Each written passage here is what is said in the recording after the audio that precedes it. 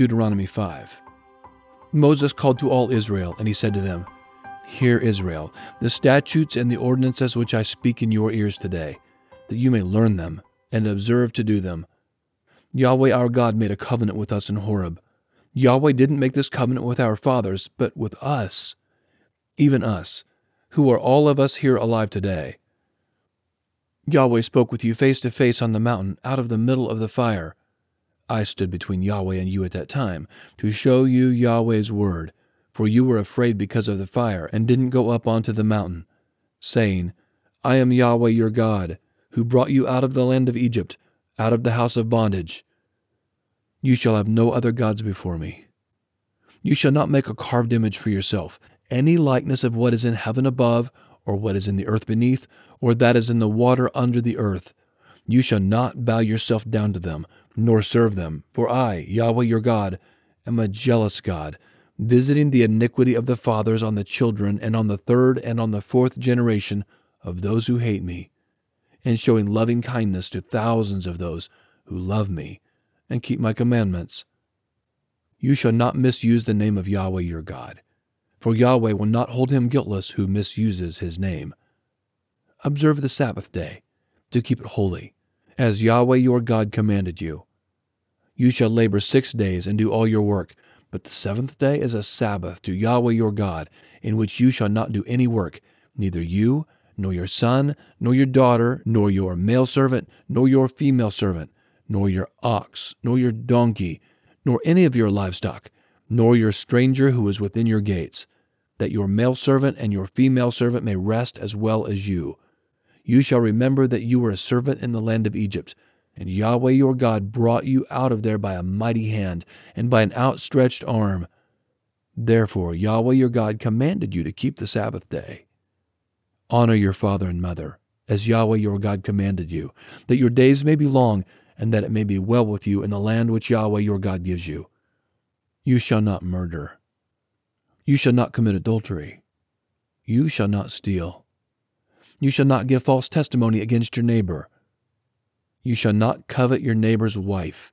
Neither shall you desire your neighbor's house, his field, or his male servant, or his female servant, his ox, or his donkey, or anything that is your neighbor's. Yahweh spoke these words to all your assembly on the mountain out of the middle of the fire, of the cloud, and of the thick darkness, with a great voice. He added no more. He wrote them on 2 stone tablets and gave them to me. When you heard the voice out of the middle of the darkness, while the mountain was burning with fire, you came near to me, even all the heads of your tribes and your elders. And you said, Behold, Yahweh our God has shown us his glory and his greatness, and we have heard his voice out of the middle of the fire. We have seen today that God does speak with man, and he lives. Now therefore, why should we die? For this great fire will consume us.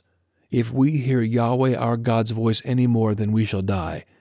For who is there of all flesh who has heard the voice of the living God speaking out of the middle of the fire, as we have, and lived?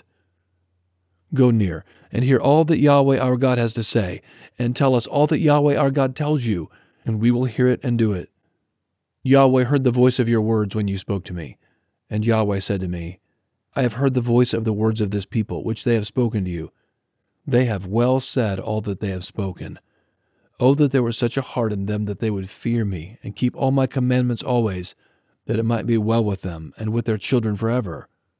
Go tell them, return to your tents, that as for you, stand here by me, and I will tell you all the commandments, and the statutes, and the ordinances, which you shall teach them, that they may do them in the land which I give them to possess.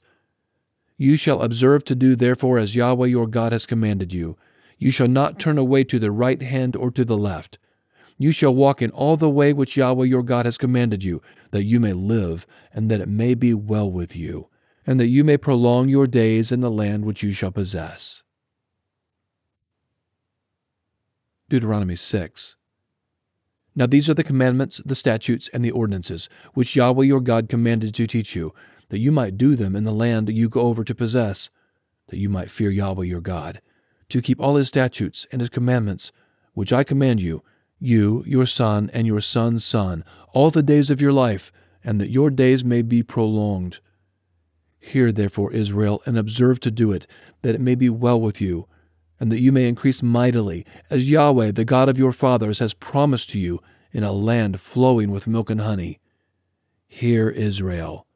Yahweh is our God. Yahweh is one. You shall love Yahweh your God with all your heart, with all your soul, and with all your might.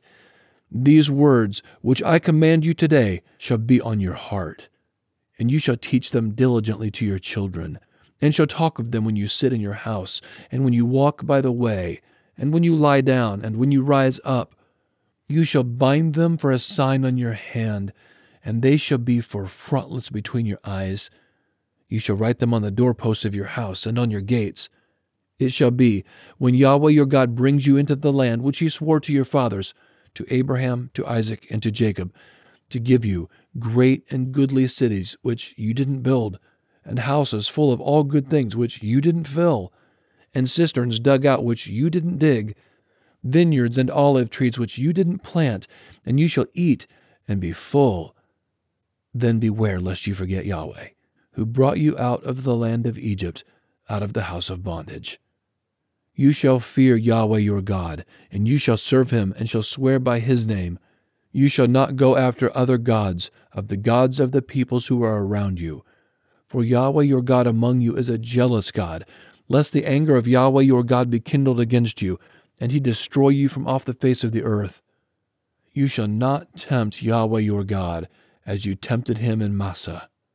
You shall diligently keep the commandments of Yahweh your God, and his testimonies and his statutes, which he has commanded you.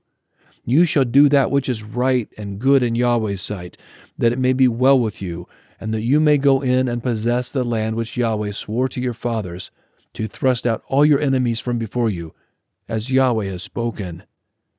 When your son asks you in time to come, saying, What do the testimonies, the statutes, and the ordinances, which Yahweh our God has commanded you, mean? Then you shall tell your son, We were Pharaoh's slaves in Egypt.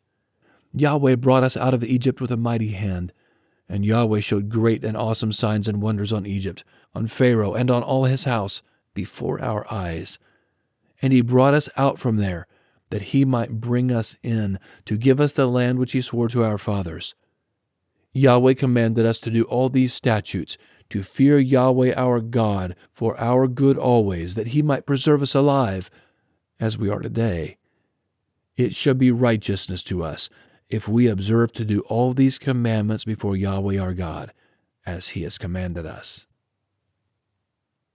Deuteronomy 7.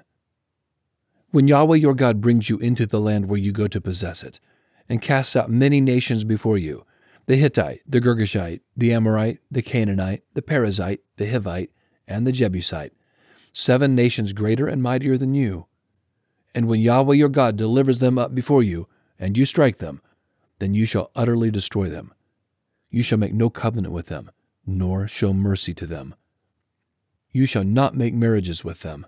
You shall not give your daughter to his son, nor shall you take his daughter for your son, for that would turn away your sons from following me, that they may serve other gods. So Yahweh's anger would be kindled against you, and he would destroy you quickly. But you shall deal with them like this. You shall break down their altars, dash their pillars in pieces, cut down their Asherah poles, and burn their engraved images with fire. For you are a holy people to Yahweh your God. Yahweh your God has chosen you to be a people for his own possession, above all peoples who are on the face of the earth. Yahweh didn't set his love on you, nor choose you, because you were more in number than any people, for you were the fewest of all peoples, but because Yahweh loves you, and because he desires to keep the oath which he swore to your fathers. Yahweh has brought you out with a mighty hand, and redeemed you out of the house of bondage, from the hand of Pharaoh, king of Egypt. Know therefore that Yahweh your God himself is God, the faithful God, who keeps covenant and loving kindness to 1,000 generations with those who love him and keep his commandments, and repays those who hate him to their face, to destroy them. He will not be slack to him who hates him. He will repay him to his face. You shall therefore keep the commandments, the statutes, and the ordinances which I command you today, to do them. it shall happen, because you listen to these ordinances and keep and do them, that Yahweh your God will keep with you the covenant and the loving kindness which he swore to your fathers. He will love you, bless you, and multiply you. He will also bless the fruit of your body and the fruit of your ground, your grain and your new wine and your oil, the increase of your livestock and the young of your flock, in the land which he swore to your fathers to give you. You will be blessed above all peoples. There won't be male or female barren among you or among your livestock. Yahweh will take away from you all sickness, and he will put none of the evil diseases of Egypt, which you know, on you, but will lay them on all those who hate you. You shall consume all the peoples whom Yahweh your God shall deliver to you. Your eye shall not pity them. You shall not serve their gods, for that would be a snare to you. If you shall say in your heart, These nations are more than I, how can I dispossess them? You shall not be afraid of them. You shall remember well what Yahweh your God did to Pharaoh and to all Egypt, the great trials which your eyes saw, the signs, the wonders, the mighty hand, and the outstretched arm by which Yahweh your God brought you out. So shall Yahweh your God do to all the peoples of whom you are afraid. Moreover, Yahweh your God will send the hornet among them, until those who are left and hide themselves perish from before you. You shall not be scared of them, for Yahweh your God is among you, a great and awesome God. Yahweh your God will cast out those nations before you little by little.